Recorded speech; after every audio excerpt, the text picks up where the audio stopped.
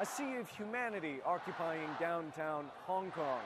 A virtual constellation as young demonstrators waved their cell phones in the air and called for more democracy in a gathering that sometimes felt like a pro-democracy rally. I'm standing right here in what is supposed to be an 8-lane highway, the main artery that runs through this financial hub.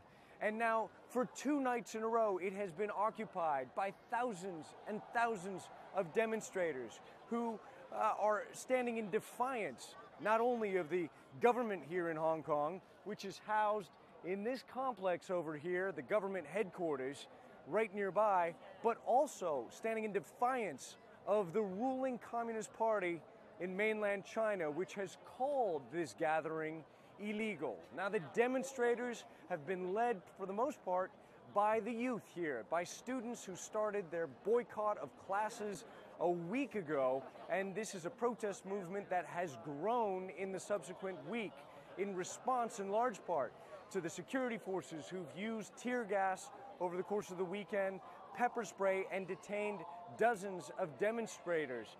That only seemed to bring more people out into the streets. And as you can see right now, nobody seems to be planning to go home anytime soon. People are camping out here after midnight in the early pre-dawn hours on Tuesday.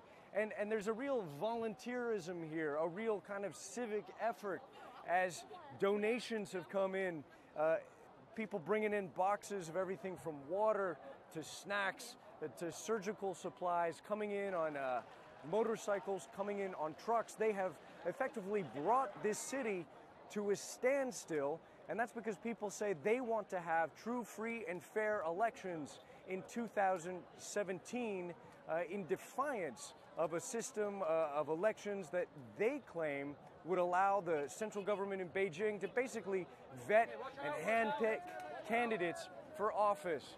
So it is still a festive scene. It is a remarkable test of wills right now between young residents of this city and the very powerful Chinese central government that is most assuredly watching closely to see what will happen next here.